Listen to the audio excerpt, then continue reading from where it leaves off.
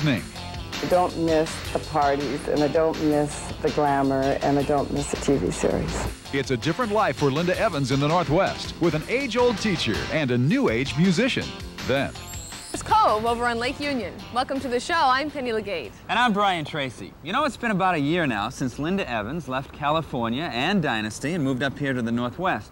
But since she's been here, she has kept her life very, very private. Well, recently, Yanni caught up with Linda, and she found a woman who's finally doing some things she's wanted to do for a very long time, including falling madly in love.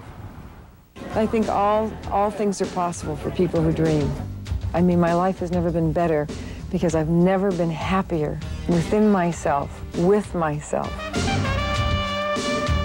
She's 47 and still looks fabulous. She's always calm, poised, and in control.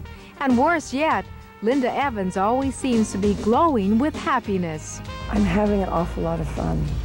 I'm doing all the things that I never had a chance to do while I was working. I'm sort of just living life, you know, watching the sunset and staying up late at night, being in love, things like that. I mean, I'm having the best time of my life.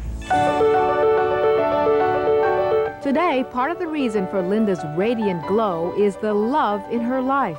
New Age musician Yanni.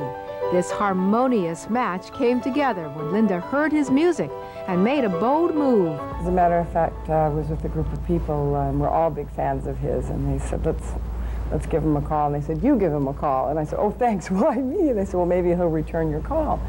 So I called him, and I thought, gosh, you know, it's one thing to admire someone's music, but you don't know quite whether they want you to call them and tell them about it, and if they want to be bothered. And I heard he was... I wanted to get bothered. Linda and Yanni right here, please. After the phone call that changed their lives, Linda couldn't wait to share her joy. She recently hosted a Beverly Hills Bash to introduce some old friends to Yanni and his music. It's not classical, it's not rock, but it's exciting, it's beautiful, it's romantic. It's as if he wrote it just for me. I adore it, completely adore it, before I even knew him. To this night, and to us. It's been a while since Linda hung up her designer shoulder pads after 9 years as the long-suffering Crystal Carrington. And after all those years of champagne and catfights, Linda's ready for a change. Do you envision one day that you two would work on a project together? You do the movie, you do the music. You do the movie, I'll do the movie. Yeah. No, you do the movie, I'll do the music. Absolutely. Well, I'd be hopefully. very happy, yeah, you can tell him. Go ahead. Hopefully, I would like him to do the music for the film that I'm about to do. If he's not too busy, he's getting awfully popular. What kind of project will it take to bring Linda Evans back to the screen? Well, obviously a romantic comedy.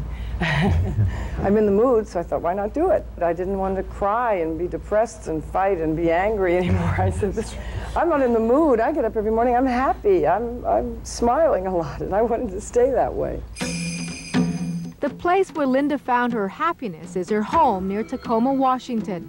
One of her closest friends there is Jay-Z Knight, a wealthy divorcee who claims to be a channeler for 35,000-year-old warrior Ramtha. I am Ramtha, the Enlightened One. Ramtha's one of the greatest teachers that I've ever come across. One of the reasons that I care so for Ramtha's teachings is he teaches love of self. The Ramtha concept may be a tough sell for most of us, but for Linda, it's all very crystal clear.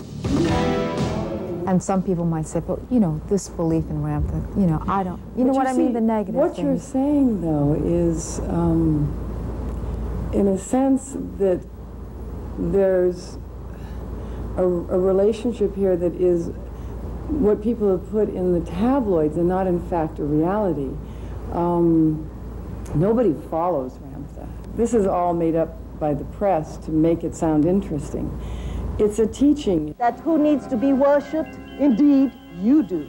And while Linda is a firm believer in the teachings of Ramtha, the man in her life remains unconvinced. No, I haven't embraced it.